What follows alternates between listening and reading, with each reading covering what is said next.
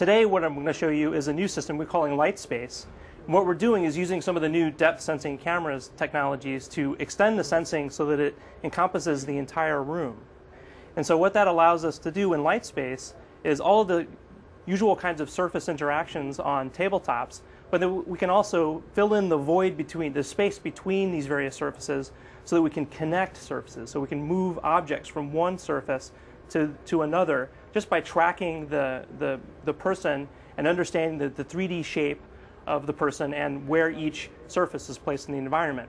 Now, one of the things that we're using is this setup, this configuration here of projectors and multiple depth cameras. And together, these are calibrated to a unified 3D model.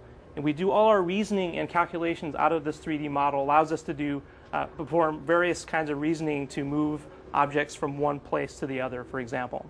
So what we have down here is a regular tabletop. Now there's no instrumentation in the tabletop. It's a standard issue Microsoft table.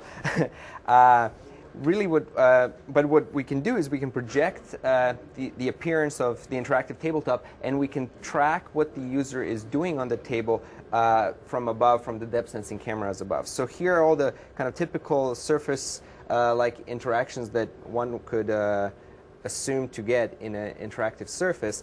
But the interesting thing right now is that, for example, these are our research videos. If we want to actually take this research video and show it here on the wall, we can literally just connect through our body. We can touch an object on the table and touch the wall, and now we have a video playing from our last TechFest demo. I'll just pause this for a second. So in addition to all the kind of surface level interactions, we can pick up an actual object and move it to our hand. What you're seeing here is a different representation of that same object. It's a little ball in my hand, and we can move it to another hand like this. We can even hand it over to Andy, and he can play with it some more. I'll hand it back to you. Sure. Or we can also take it directly over there to the screen, and now this video that we picked up from the table and played around with in space is now playing on the screen.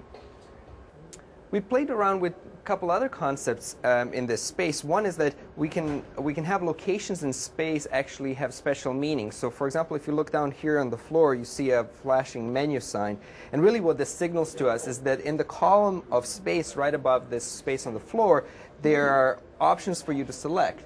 So if I move my hand here through the column of space, we actually get to see different options of selection. And to select it, we just have to wait a little bit in here. And now we selected to change all our videos and photos from our research videos into our personal baby photos from Andy and me. And in addition, last thing that we can select here in the menu is to highlight every person in the space. So right now you're seeing me highlighted as blue. So the system tracks me in the space and I'm highlighted as blue. If some other person comes in, like Andy in here, he's going to be green. So this brings some interesting opportunities for us to track people and infer the interactions between two people. So if we shake hands, we're going to change colors. We just merged, and we have a different, the system detected that there was an interaction between us. So this highlighting example is just one thing that we can do with the 3D data that we get back from the depth sensing cameras. In the future, we'd like to think more about different kinds of things that we can do between surfaces. And in particular, we're talking about what we're calling deviceless augmented reality. Most people have seen augmented reality concepts where maybe we're using head-mounted displays or see-through goggles, other kinds of devices that you have to wear, and that can be kind of clumsy. With LightSpace, we can project the graphics directly onto body parts or your environment, for example. So maybe you're late for a meeting, and the way that you figure out where you have to be is you pull out your hand and it shows you where to go, and then maybe even in front of you on the floor you see some kind of arrow that shows you exactly where to go. So this is an example of some of the things that we'd like to look at in the future. So I'd like to take you through some of the processing that we're doing in LightSpace. So this window shows a lot of the representations we're using. So for example, up here at the top we have the three camera views. This is their actual data coming off the depth sensing cameras in the raw. And what we do is we combine these views into a single 3D model of the space. And we can do that because we have the cameras and the projectors calibrated to this 3D model. And so you'll notice that as Benko moves around in the scene, this is 3D models updated appropriately from these inputs.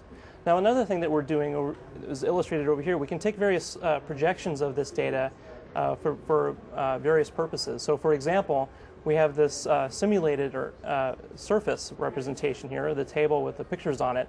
Now as Benko starts manipulating these photos, we see this particular projection now shows the kinds of things that we usually get with surface, these various contacts as they're made.